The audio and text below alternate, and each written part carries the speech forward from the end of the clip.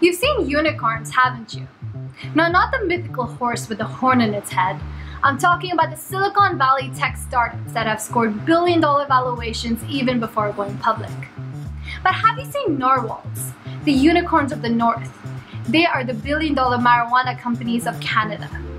Yes, marijuana stock trading is an actual thing in the global investing world, where the only two marijuana stocks that have shown positive earnings are Canadian companies.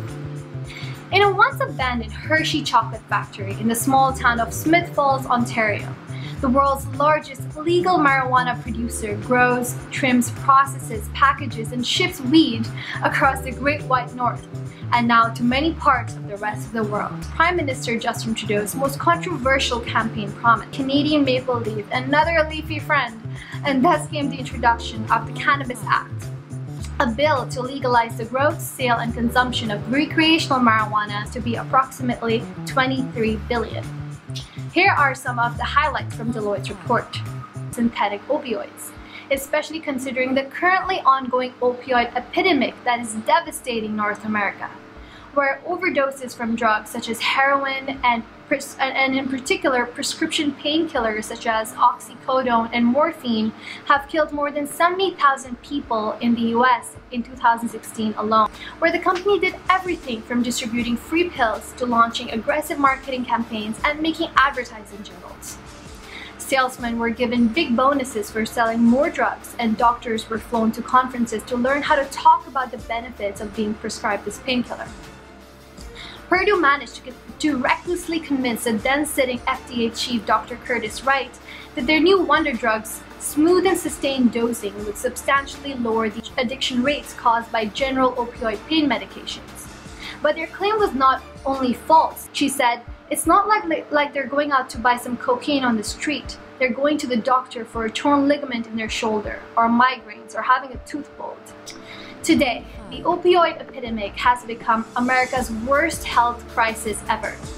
Accidental drug overdoses killed more people in 2015 than HIV/AIDS at its 1995 peak. The reason why I bring this up is because it has been found that the states that have legalized medical marijuana have 23% lower opioid-related hospitalizations per capita, as published earlier this month in the Journal of Drug and Alcohol Dependence. Depression, anxiety, oxidative stress, inflammation, chronic pain, neuroprotection, insomnia, and addiction. In a comprehensive Harvard-led systematic review of 28 studies examining the efficacy of exocannabinoids. Now, to anybody that has been following this market or got in about a year ago when Canada first said it planned to go ahead with legalization, Canada's largest producer by market cap, as we spoke earlier, have risen by about 300%. Aurora Cannabis and Afria are up by more than 400%. When I was researching and writing this feature, one of the world's largest cannabis conventions happened to be taking place in Toronto. The convention was organized by Lift.co, a new age media/educational company catering to cannabis producers, companies, patients, and dispensaries. Let's go check them out. Hello everybody! Today we're at the Lift.co exposition in Toronto, one of the largest marijuana trade shows in the world. Companies attending this conference range from the billion-dollar licensed producers, as we discussed earlier, to ancillary services such as grinders, security, lighting, greenhouse systems, and consultancy services. There's about 337 established marijuana players present at this conference today. Every cannabis employee and entrepreneur present at this conference is bright-eyed about the future that the Canadian legalization of marijuana will bestow upon their business. The hopes and dreams at these booths and panels run high, as this is the first time in history. Medical marijuana market under the ACMPR, and of course we're going to graduate into the rec market when that is opened up to us in 2018. The Chief Engagement Officer of Tweeds, a company whose parent company is the famous Canopy, the billion-dollar unicorn of the marijuana industry. Thank you so much for joining us today, Adam. We spoke earlier. There's an incredible amount of diversity in this industry, where every dollar spent on the plant results in several dollars spent on supporting and ancillary businesses. Now let's go talk to one such business that's in the packaging space for medicinal marijuana, PharmaPacks. And I'm here with Navin Pantil, the Director of Business Development at PharmaPacks. And everyone's excited just like us. And we basically come from a pharmaceutical background, as you mentioned, Tanya, and we would like to pivot into this industry. A big part of packaging is the branding, is the the aesthetic of the exterior.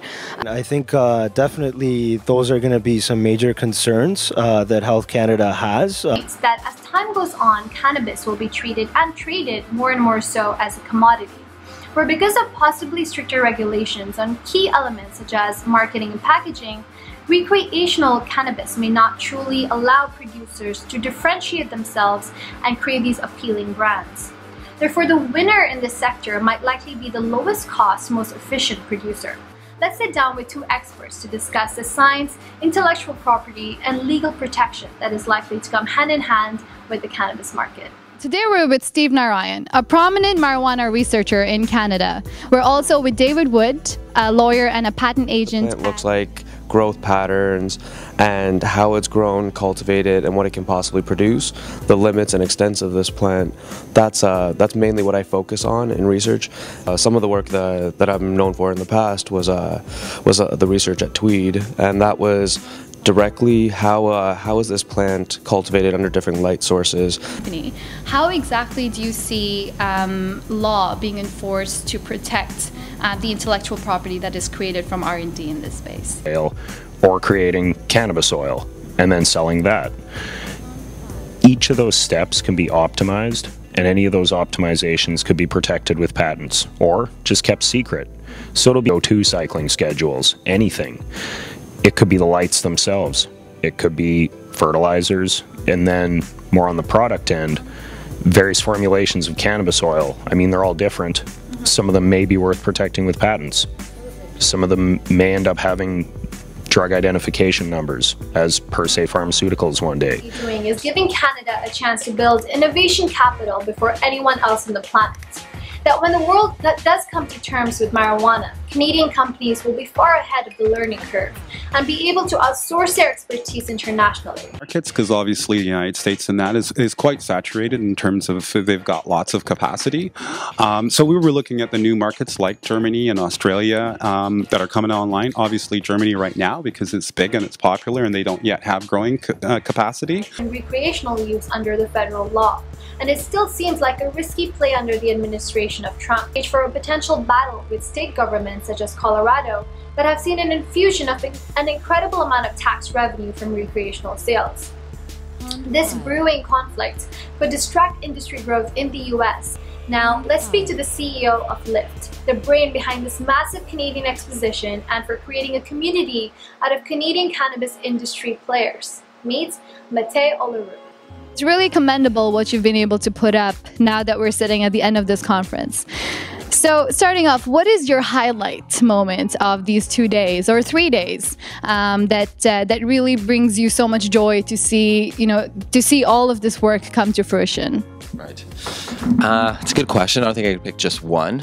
So we had 8 panels, as you mentioned, with different panels from around the world speaking on topics, investing, branding, pharma, and policy, and so on. And the investing panel in specific, I think one thing that we teased out was people that look at this market with still some form of scrutiny or apprehension.